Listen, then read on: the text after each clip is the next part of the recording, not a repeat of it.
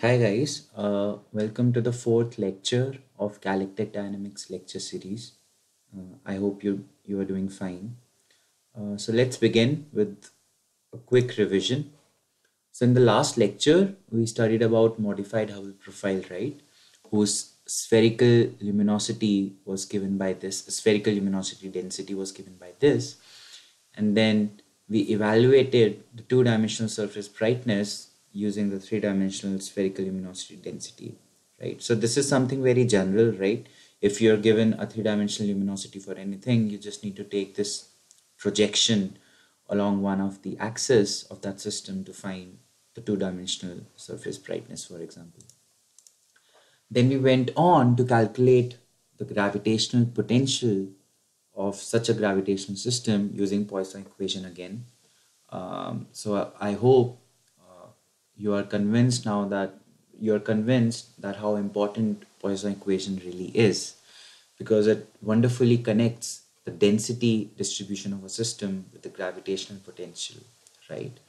And I would really request you guys, and I hope that you guys are solving all these numericals or the steps that I miss, because it's very important that you do these numericals by your hands and you do it, you write it, you take notes in your notebook, because that's the least we can do, because we do not have telescopes to observe stars, nor we have any computational exercise in which we can just put in our equation and then see the orbits evolve, for example, or see a cluster forming, for example, right? So it's very important, it's the least we can do to get our hands on the theory of the subject, that we solve these numericals, right?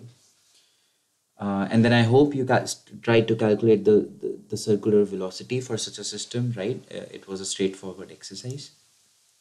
Then we moved on to a very interesting topic, which was potential density for flattened systems, right?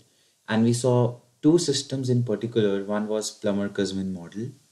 So here's the gravitational potential for the Plummer-Kuzmin model in cylindrical coordinates, right? And then we saw the surface density of such a disk-like system. And then we studied the logarithm potential, and we saw that how it gives us flat velocity curves that we actually observe in galaxies, right? Uh, yes. So in this lecture, it would be a very short one, and I would like to spend time on just one topic, but very important, which is potential energy tensor of a system. Okay.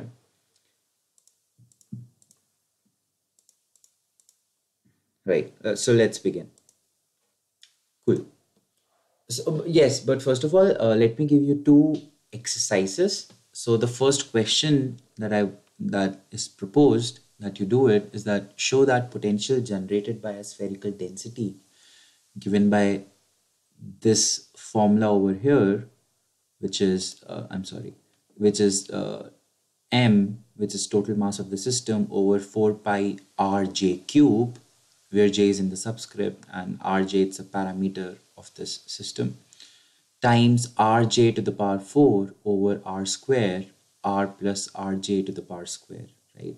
So if this is the density distribution given to you, find the corresponding gravitational potential of the system. The hint is pretty straightforward, and I hope you already know it, that you should do it using Poisson equation. And then after that, show that the velocity, circular velocity, is constant for radius much smaller than rj parameter, and that the circular velocity approximately goes as 1 over under root radius, given that this happens for radius much greater than rj. So after solving for circular velocity, you just need to use this approximation to observe that this is how circular velocity go. The second question is that so the second question might not make any sense right now, of course, because we haven't covered the potential energy tensor of the systems, but you should give it a go. You should give this numerical a try after I'm done with this lecture, right? So the question is to prove that Chandrasekhar potential energy tensor for any spherical system has the form Wjk equals 1 over 3 W delta Jk. So delta Jk over here, it's a Kronecker delta. And what Kronecker delta do, which I hope you guys already know, is that when J equals K, then Kronecker delta is 1. And for any other combination of J and K over here, it's 0. So basically, so WJK, it's a 3 cross 3 matrix, right? And WJK basically gives you all the 9 components or 9 elements of this 3 cross 3 matrix, right? So the aim is to show that only the diagonal elements survive for a spherical system for the W matrix, right? And W over here, it's the total potential energy of the system, okay? Right. So let's begin with the lecture now. Yes, so potential energy tensor for any system, it's very important to study, right? Because it simply gives you the work done in accumulating the system, right? So potential energy tensor, it's very important in classical mechanics or any field of physics. In fact, it's important in solid state physics or gravitational physics or quantum field theory per se. Okay, so work done. So we already know that the form of equation 1, right? So work done accumulating the system together is given by W equal half integral over volume of density times gravitational potential, right? So W over here, it's potential energy, right? So this we already know that if you want to accumulate mass and turn it into a system, right? So this is how much work is done, right? So, but Chandrasekhar, a potential energy tensor, so this is something new that we will, so W over here in equation 1, it's a scalar, right? And Chandrasekhar potential energy tensor by definition is given by equation 2 over here, right? So WJK over here, it's a 3 cross 3 matrix, right? It's 3 cross 3 because our space, the world we live in, is 3D, right? It's 3-dimensional. So J and K denotes the coordinate numbers, right? So I, for example, J, oh, I'm sorry. So this thing over here, it's J goes from 1 to 3 and K goes from 1 to 3 because we are dealing with J and K labels here, right? So it's a 3 cross 3 matrix and each element W11, W12, W21 or W21, W22 like that is given by minus integral over volume density times the jth coordinate axis, the length of that coordinate times the gradient of gravitational potential with respect to the kth coordinate, right? So the volume integral of this quantity in equation 2 is what is defined to be Chandrasekhar potential energy tensor, right? Now let's try and simplify this equation a little, or rather have an insight of it. So we already know that from our undergrad classes that the gravitational potential for any system for a given density distribution at point x, right, is given by minus g integral over all volume rho x over x minus x prime, which is basically the distance, right, between the body, the test particle and the system, right, times d cube x, which is to take the integral, okay. So this is something we already know, right? So in the next step, you just need to simply substitute 3 in 2. So this 3 equation goes over here for 5, right? And equation 2 becomes Wjk equals g integral of density times xj times the derivative of this phi, which is this bracketed term right now, okay, times d cube x. So we are taking volume integral, overall volume. Now x dash and x are independent variables, right? So x dash does not depend on x. So when this thing happens, We can exchange the integrals, for example, or we can exchange the derivatives. The derivatives can go in, and the first derivative can be taken before over the quantity before the second derivative, and we can do stuff like that, right? So so this is what we are going to do now.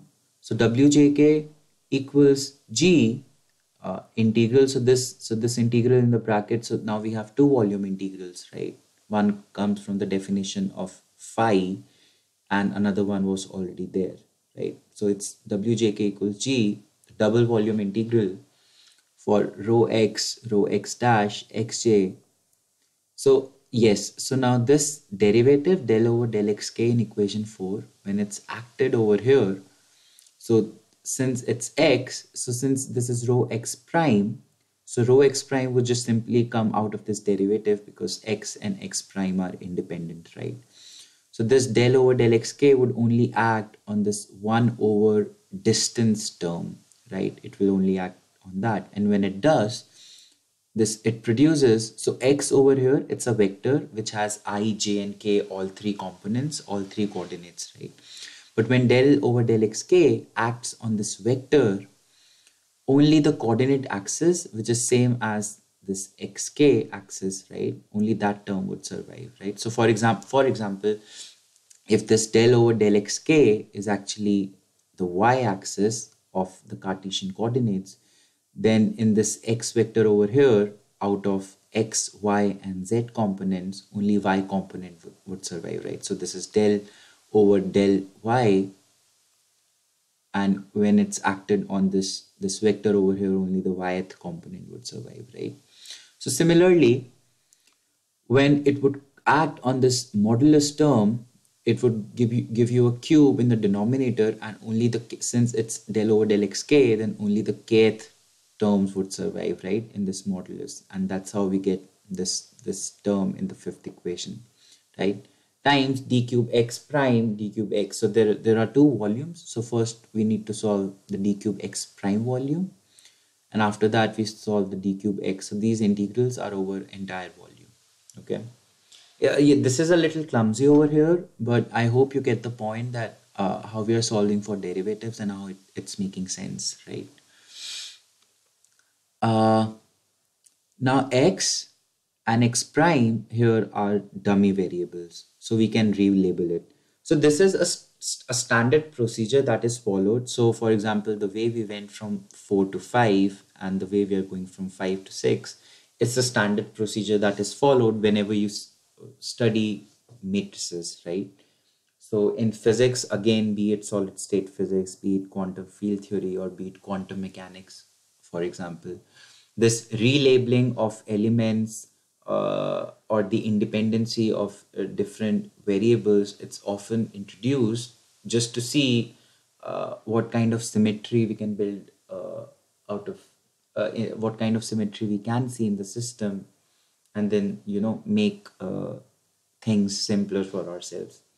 Yes, so the procedure to move from equation 5 to 6 is that x and x dash are dummy variables, so we can just relabel them. So what I've done is that here, so xj becomes xj prime, right? And xk prime becomes xk, and xk becomes sk prime. And in the modulus, it's the same, it remains the same, times d cube x prime d cube x integral, right? Now what we would do is, since equation 5 and equation 6 are basically same because it still is wjk, right? We are solving for wjk. So what now we will do is that we will add these two equations, equation 5 and equation 6, right? That's what we will do. And when it becomes 2, on the left hand side, it becomes 2 wjk equals some quantity, that 2 comes down on the right hand side, right? And this is the equation that one would obtain, right? So this is a missing step that you might want to do. It's pretty simple. It's just 2 steps. I think at max I'm missing. So yes, so this lengthy, clumsy equation that we have is the final form that we've been wanting to obtain, right? Now by the construction of this equation, you can see that wjk, it's a symmetric symmetrical matrix, right? So in this equation, if you'll try to interchange J and K, for example, so we have J here. So if I write it as xk prime minus xk times xj prime minus xj, you would see, or in fact you can already see, that it's the same thing that we would obtain, right? So that is what, so by the definition of symmetrical matrix, that wjk should be equal to wkj, the w by construction, it's a symmetrical matrix, right? So that's one kind of symmetry that we found. And in fact, in many physical matrices, right, and everywhere in physics, I mean, over 90% of physical matrices that we deal with in physics are symmetric, actually. Now let's try and calculate the trace of W, right, and see what we obtain. So trace of any matrix is, it's basically sum over all the diagonal elements, right? So that is what trace of matrix is by definition. So now we are summing Wii because we just need the diagonal elements, W11 plus W22 plus W33, right? Summing from I equal to 1 goes through to 3. So now we'll just sum it over, right? So if you sum this equation over here for all the three components of I, right? So you would end up with the trace W over here, right? So the way it's done is that you just rewrite minus half G rho x prime, right? And then you have this, since, yes, so I'm comparing it with the equation above. So when it's I, then these two bracketed terms are basically same, right? So they just become square. So that's why it's square over here. The denominator remains the same, and integral over d cube x prime d cube x. Now when you take this sum over I coordinates, right? So when you're taking sum over this term for all three coordinates, what you're basically doing is you're doing x, for example, for a Cartesian coordinate system consisting of x, y, z coordinates, right? So the sum is basically over this term is basically equivalent to x square plus y square plus z square, right? So that's like distance square, right? So when you take the sum over this all term, so when you take this sum over this bracketed term, what you end up with is distance square, which is exactly similar to what you have in the bottom, except that you have square above and you have cube in the denominator. So the square would cut, they would cancel each other in the bottom, right? And you would end up with just a single part term in the denominator, right? So everything remains as it is, except that the numerator, the square of the numerator cancels with the square of the denominator, and one ends up with just single part term in the denominator, right? Now we know from definition and from previous slide in equation 3 that we had that this term over here, it's gravitational potential of that system, right? So we just substitute phi x simply over here, and we end up with this expression that is very similar that we have it in the beginning, and we know it from our undergrad classes, right? So this is the total potential energy of the system. And mind you that we obtain it not by calculating the determinant of the system, but the trace of the system, okay? Yes, so I hope you're following. Yes, so this would be my last slide for today, and in this let's try and do some application of the Chandrasekhar potential energy tensor, so that we can get the feel of exactly what we're trying to do, right? So consider a homogeneous sphere of radius a and density rho naught, right? So suppose you have a sphere of radius a, and everywhere on the sphere the density is constant given by rho naught, right? So we know the W, the total potential energy of the system, would be given by half integral over volume of density times gravitational potential, right? Which basically by the definition of Chandrasekhar is minus rho x vector dot del phi by del x, right? So previously it was xj del phi by del x k, right? But that was wjk element. Right now we are trying to solve for the total potential of the system. So it's just the dot product that we get, right? So it's again like calculating the trace of the matrix, right? So it's II plus JJ plus KK element, right? So it's dot product. Now for spherical systems, del phi over del xk, so this is the gradient, right? So this term over here, it's the gradient of the system. So del phi over del x vector, it's the gradient of the system. But since we have a spherical, we are dealing with a sphere, it's better to go from Cartesian coordinate system to spherical coordinate system to make things simpler, right? So this gradient in spherical coordinate system would have three terms, which would be r cap term plus the phi, the azimuthal angle term, plus the theta cap, which is the second angle in the spherical system that goes from 0 to pi, right? It's called the polar angle, I guess. I'm not sure. Don't take my word for it. Yes, but I'm writing just the r cap term out of these three terms is because since phi depends only on r, since it's an isotropic homogeneous sphere, it's a spherically symmetric system. So only del phi by del r term would survive. The del phi over del theta term would be 0, and the del phi over del azimuthal angle term would be 0 as well, and only the r term would survive. That's why I'm writing just the r term.